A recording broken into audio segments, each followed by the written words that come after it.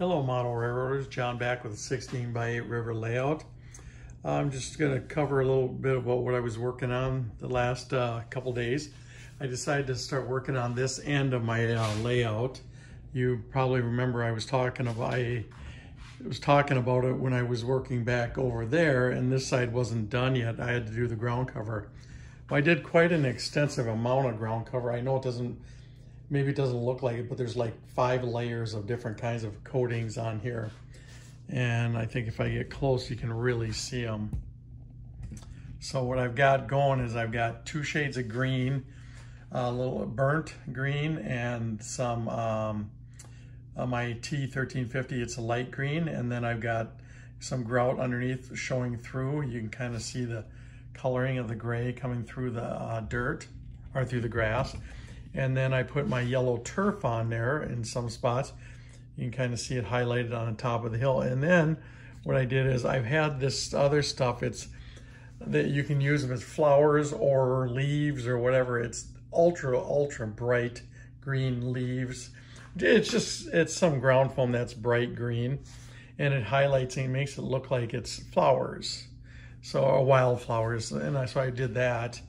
I put quite a bit of that on, maybe a little more than I should have. But I did it in some other spots in my layout too that I don't know if anyone ever even noticed it, but this time I really did. It was quite extensive on this one, this area where I did it. And now everything you see is glued down except the trees are just sitting holes, but all the ground cover, all the weeds, the tufts, everything is glued solid. So it's not gonna come off without destroying it. And then I started adding deciduous trees to the river banks, because there would be naturally those kind of trees anyways throughout this thing. So, and I'm going to put some throughout the layout in different places. Not sure exactly where yet, but for sure along the rivers and things like that. So I put some over there on that side too. If you look through the bridge, you can see them. So yeah, if you look here, you can see a little bit of that bright green stuff, but I didn't put as much on this side as I did on the other back hill. There's some up on that hill over there. There's a little bit over there. You can kind of just see the slight bit of light bright green. Yeah, right there, you can really see some.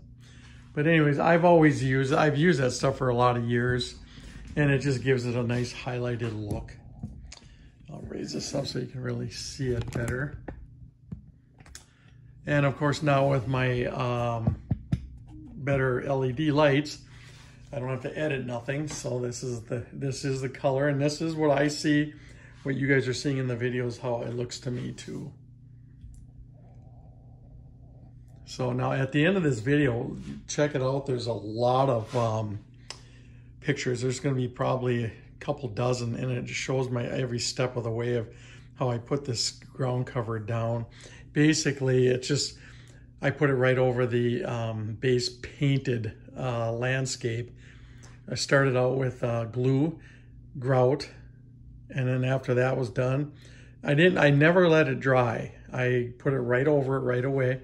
Then I hit it with the green, and my green turf is the T1350 Woodland Scenics, and burnt, I can't remember the number of that, burnt grass.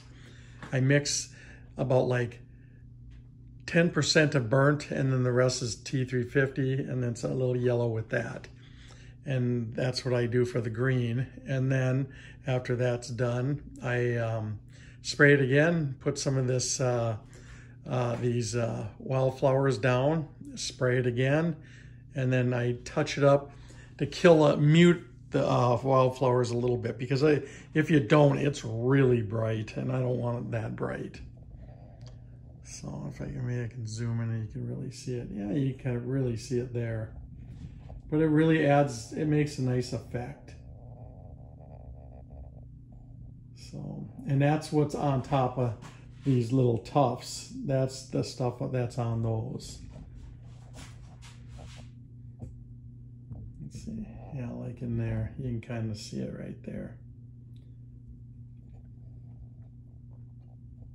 So, anyways, that's what I've been working on, and you can see where I really stopped right there. That's where I ended. And the reason I'm not doing the forward part here, this part, is because I have to lean over the layout for a while yet, because I still got to do some stuff with that upper hill. I did green up that upper hill over there as well, back this hill, and I did shape it a little different. I didn't like just the two humps, so I gave it a little bit more of a point on one end and a little flat space in the center. So I may even do a little more work on it yet, but I have to put another couple layers on there. I've just got the green and some of the rock showing through on the bottom. Let's see if I can zoom in so you can really see it. Yeah, you can kind of see it there, and you can kind of see the multicoloring. So, and then of course at the bottom, this bottom area over here, this is where the gray kind of shows through a little bit. So that's what I've been, I'm not going to put trees on that. I'm going to put some on the ends right over here. That's probably about it. And I'm going to I might put some little tiny trees poking behind it, just slightly poking up, maybe about 3 or 4 of them, different sizes, just sticking up. I'm talking ½ inch or less. So they'll be really tiny to give it some, keep the distance going. And this big, huge hill is going to get kind of a similar treatment, but I'm going to put some more of the, I'm going to use some Woodland Scenics ground clump foliage to just simulate the trees. And instead of putting actual trees on it, they'll just put little clumps that'll look like trees in the distance. So that's as far as I go with that. Now I can't even go any further than this. I would have done more, but I am 100% out of material right now. I've got none left, and I had to order a couple bottles of the material I used. That's why I ended right there, because I would have kept going around this thing, at least to this point over here, right in this area. I would like to have gotten that done. So, and of course I got to do this hill behind the C&W train.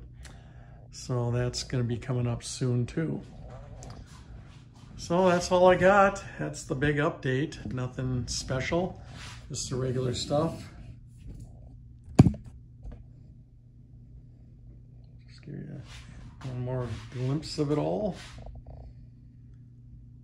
It's really coming together. The river is really looking good.